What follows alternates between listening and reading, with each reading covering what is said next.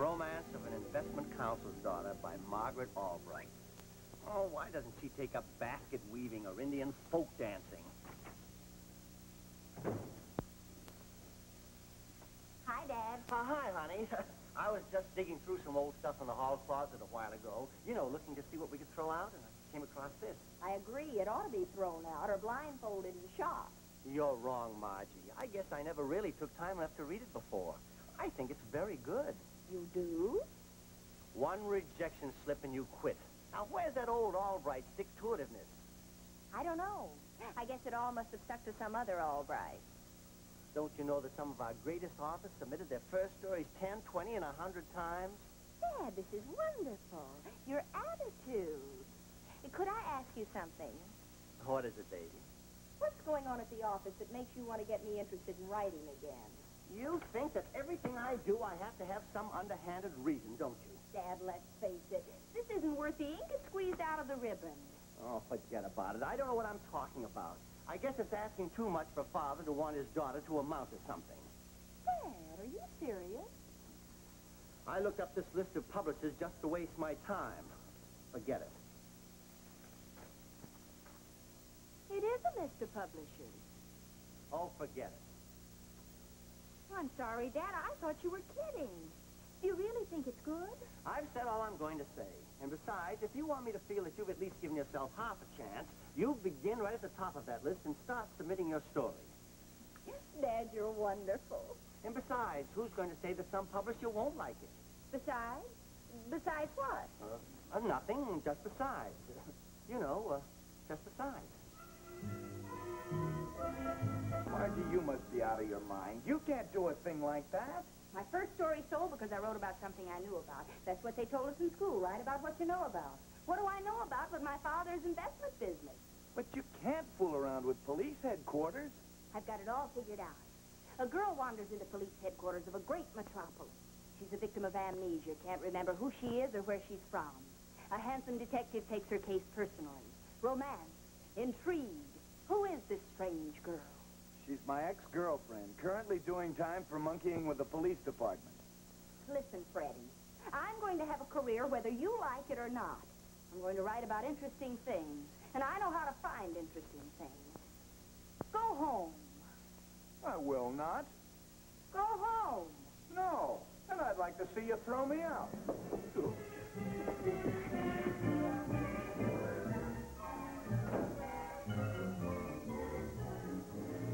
I'm such a jellyfish. How can she be so madly in love with me? Police headquarters? Police headquarters? That's right, Mr. Albright. I thought you ought to know. You mean she's going to pretend to be an amnesia victim and wander into the city hall? Oh, Freddie, Mr. Honeywell is down there right now with a kangaroo of police. I mean, the commissioner of hoppers, jumpers. I mean, oh, I got to stop her. I've got to stop her.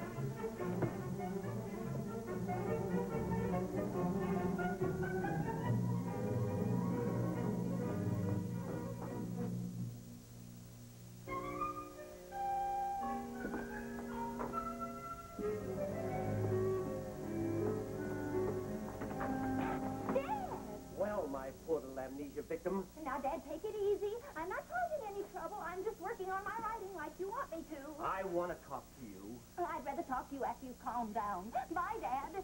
You come back here.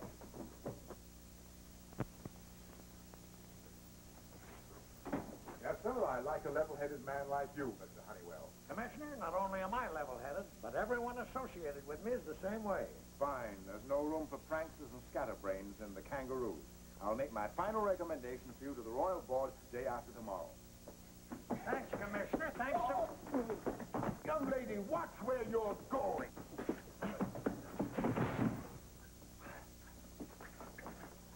Now see what you've done. Yeah. What are you doing here anyway? I can explain everything. I was only trying to help. Will somebody please explain something to me? Are you two trying to become writers, too? And who's that clumsy old guy who bumped into Dad? See, Dad, always thinking of you. That clumsy old guy happens to be the police commissioner. Who hit me? It was you. And you're the one who bumped into Mr. Honeywell. Oh, my spinal column is broken. Mr. Honeywell, who are these people? Well, I never saw him before. I'm confused about a lot of things, Mr. Commissioner, but one thing's pretty obvious to me. What just happened shouldn't have happened, and I just happened to be here when it did happen, and if you think I just made a quick exit, you're not just thinking it because it just happened. It just happened to me, too. I'll put him in jail. Oh, my back. If I ever see that man again. I wonder who they were. Of all the places to go, right where the one man that means so much to Mr. Honeywell happens to have his office. Well, I didn't know about Mr. Honeywell and his royal kangaroo kick, and I wasn't trying to cause trouble. I was just trying to get a story as good as the one I sold. Oh, that story. Why did I ever do it? Why did you ever do what? Nothing, but why did I ever do it? Margie, this is an order. You stay away from anything that's even close to the police department until Mr. Honeywell gets in that darn kangaroo outfit. All right, Dad, all right. I had to knock the police commissioner into a wash tub. Me, Vern Albright, I did it. Any other father would have knocked an ordinary citizen into a wash tub, but not Margie Albright's father. No, he had to do it to the police commissioner. I'll bet you'd get into trouble even weaving baskets.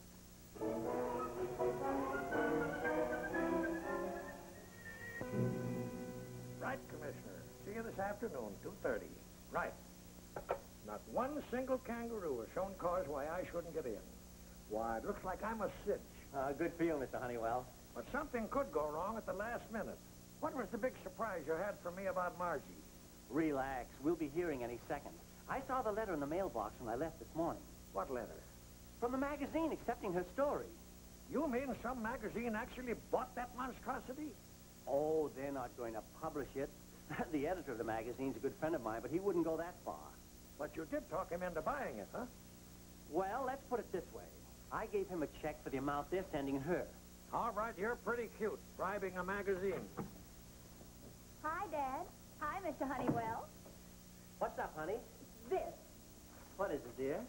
from Encore Publications. It's Margaret Albright. The enclosed check in the amount of $100 will constitute payment in full for your story entitled, They Bought It. You were right, Dad. It was good. What did I tell you? Mr. Honeywell, I'm afraid we've got a writer on our hands.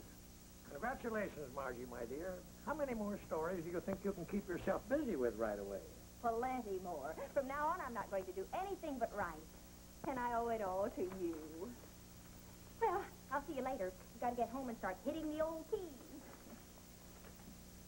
Bye, honey. Bye, Margie. Bye. All right, you're a genius. Oh, Mr. Honeywell, I can't go through with it. Oh, yes, you can. Look, all right. You always said that you wanted Margie to have a hobby anyway, so what's the difference? Oh, that's right. A hobby's a hobby. It can't hurt her, and it will keep her out of trouble. Even Margie can't get into trouble writing. Mrs. O'Dan? Come in, Margie. What's cooking? I've got an idea for a story, but I don't want to get into any trouble with the police. You know what I told you about Dad and Mr. Honeywell. Of course, dear. What's the new story about? It's about the waterfront. The sound of muffled foghorns. The cold mist comes rolling in. A scream in the dark. Ah! A knife whizzes through the air and lodges between two shoulder blades. Wonderful. I always enjoy a good love story. Mrs. Odette, this is going to be a mystery. I know just the place to get the atmosphere, but I'm afraid of coming up against the police. And I don't want to cause Dad any more trouble. Mr. Honeywell almost fired him. Oh, you won't get into any trouble with the police at that place. What place? The place where you're going to get that atmosphere. But I didn't say what the place was. Who cares? It sounds interesting, and I'm going to talk you into going. It's the Buccaneer Saloon, the toughest place on the waterfront. Oh, splendid, splendid. No, I'm afraid not, Mrs. Odette. Dad's been swell about my writing, and I'm not going to use it to cause him any trouble. Oh, come on, Margie. It's such fun to go slumming. You meet so many old friends lying around the sidewalk. No.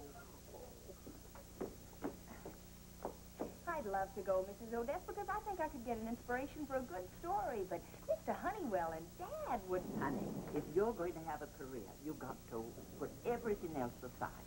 Besides, your father said he wanted you to make something of yourself, didn't he? Yes, but a place like the Buccaneer Saloon, it's really the toughest place there is. Honey, in the first place, we're not going to become involved with the police.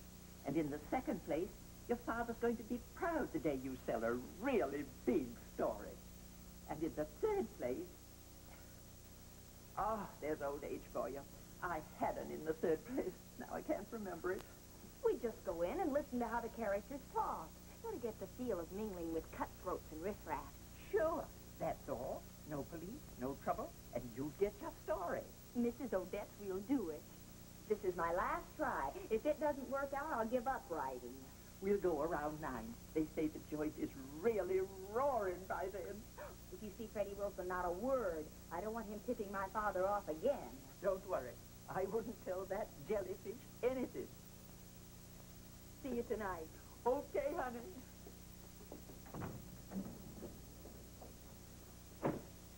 There's no doubt about it, I am a jellyfish. The Buccaneer Saloon? Buccaneer Saloon? That's right, the Buccaneer Saloon. This time she's really liable to get in trouble. Freddie, keep your voice down. I don't want Mr. Honeywell to find out about... You don't want Mr. Honeywell to find out about what? Nothing, Mr. Honeywell. What's Margie up to now? Oh, she's got a wild idea for another story. Well, stop her. Call her up and lay down the law. Well, that's the worst thing in the world. You can't give Margie an order. If she's determined to see how a bunch of thugs act...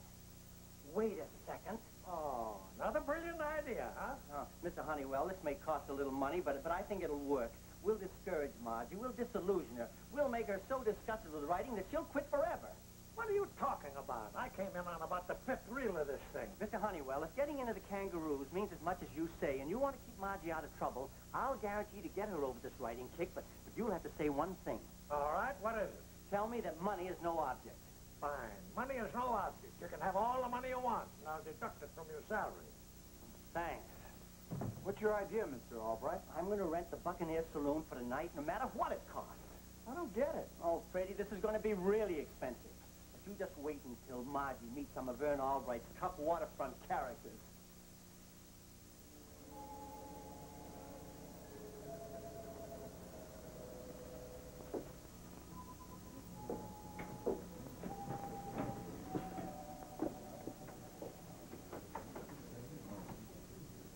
Just as I heard it was. It looks like a reunion of my late husband's side of the family.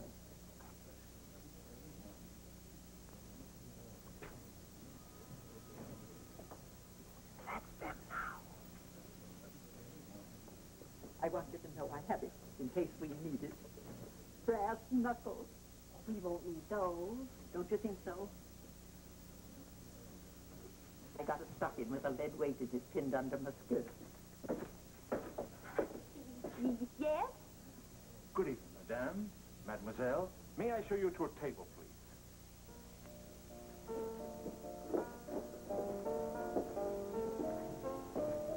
Just let me know when you're ready to order. We're having new menus printed. The old ones were so drab. We're having the new ones done in pink, with suggested lace trimmings. Don't you think that's rather chic? Very, very nice.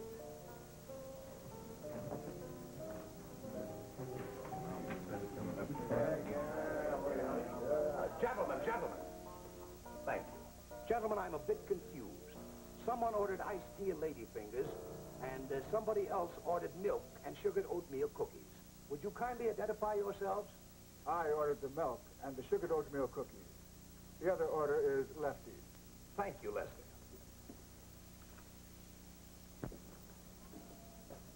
Wonderful chap, Edmund.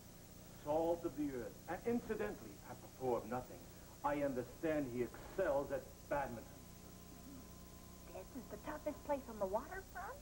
Sounds like a marshmallow factory. Excuse me, but could either of you ladies help me? What do you want? Well, when you do the cross stitch, is it knit 2 and purl 1, or knit 1 and purl 2?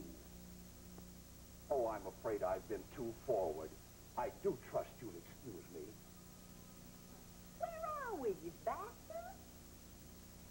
Now, Charles. I'll have to contest that remark and insist upon an immediate retraction. Sorry, old thing, but I must stand on my original contention. Very well, old chap. We'll settle it the difficult way. But remember, I was willing to arbitrate. Fight? All right, but remember the rules. The first one that misses loses the argument. Agreed. You ready, men? 1, 2, 3, go! Patty cake, baker, man. Bake it as quick as you can.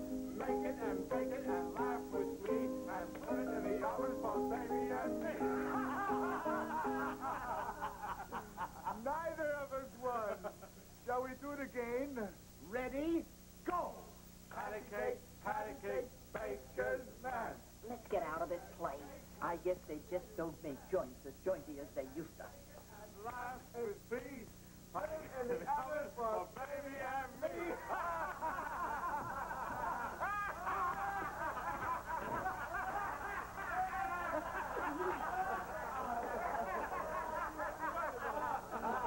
Oh, thanks a lot, fellas. Hey, you were wonderful. Oh, shut up and get your pay. You're worth every cent. Let's go. She didn't even mention writing at breakfast this morning. She's all over it. Don't forget, Mr. Albright, I'm the one who tipped you off. I hate an informer. Hi, Betty. Hello, Miss Albright. Margie, it isn't like you to give up so easy. Couldn't we give it just one more whirl? No, I'm disgusted. I just hope Dad isn't too disappointed in me when I tell him. I gotta hand it to you, all right. Only a genius would have thought of hiring that whole joint and filling it with a bunch of actors. I've got to admit it was pretty clever. Did you get a load of Margie's face when they started with that patty cake routine? All right, you certainly came through with a way to stop what you started when you bought our first story yourself through your publisher friend. Just a trick, the whole thing. My story never was any good. Pretty underhanded, if you ask me. I think they deserve a little paying back. If it had been for anything more important than Mr. Honeywell's ego and that darn kangaroo club... Okay. Margie isn't going to get mixed up with the police, but wait till you see Mr. Albright and Mr. Honeywell. Margie! Oh, Margie! Good, she's not home yet. Come on in. Anytime we put one over on her, I think we're entitled to a little celebration. What do you have, Mr. Honeywell? Mr. Albright! Mr. Albright! I tried to stop her, but she wouldn't listen. Margie, or what's she done? She decided she'd get some publicity first. You know, big headlines. Then, after she was famous, the publishers would buy anything she wrote. Mrs. Odette, what's she done? What's she done? She had them do it. Had who do what? She picked out a big, important-looking house at this address and had 2 men bury her alive in a box. Buried alive? Don't worry. They put down a pipe for her to breathe through. Oh, Margie. I was going to call the police, but because of Mr. Honeywell and the commissioner, I decided to come here instead. I'm glad you did. All right, we've got to keep this quiet. Keep it quiet? Fire me. Do anything. Oh, buried alive. Give me that address. Freddie, go to the basement. Get me a shovel. I'll meet you out front.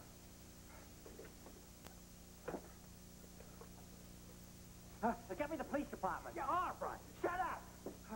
Get me an ambulance. Send me the rescue squad. Send everybody. Yeah, get me everybody.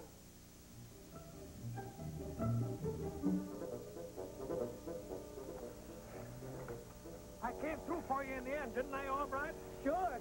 You hope to get her up and away before the police commissioner comes. I can understand me, Albright. I want to be a kangaroo. Oh, dig.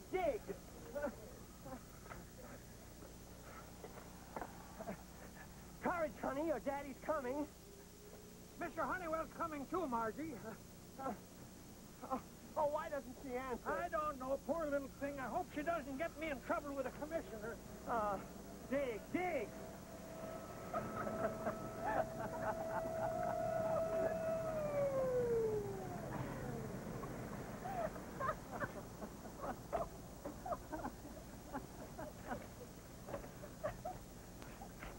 Same girl. Do you specialize in confusion? No, just a case of a small world. See you later, Commish. What's the rush? The spine breaker, too. You'd better stick around. Breathe slowly, conserve the oxygen, and don't give up, baby. Yeah, we'll get you up. Be ready for a fast getaway. Margie, how many times have I told you not to bother me when I'm doing something important? Your father's right, Margie. Go away. We gotta dig you up out of here. Margie? Hi, Dad. What do you know? Mr. Honeywell, she's not buried here at all. Isn't it wonderful? Now we can get away from here before the commissioner there finds out who we are. Hello, Commissioner. No buried girl. You know each other, and now this. Oh, please, Commissioner, don't hold this against Mr. Honeywell. After all, what's the holding a lawn amongst friends? Gentlemen, guess whose lawn this is? Your lawn? Small world, huh, Dad? Any questions, Mr. Honeywell?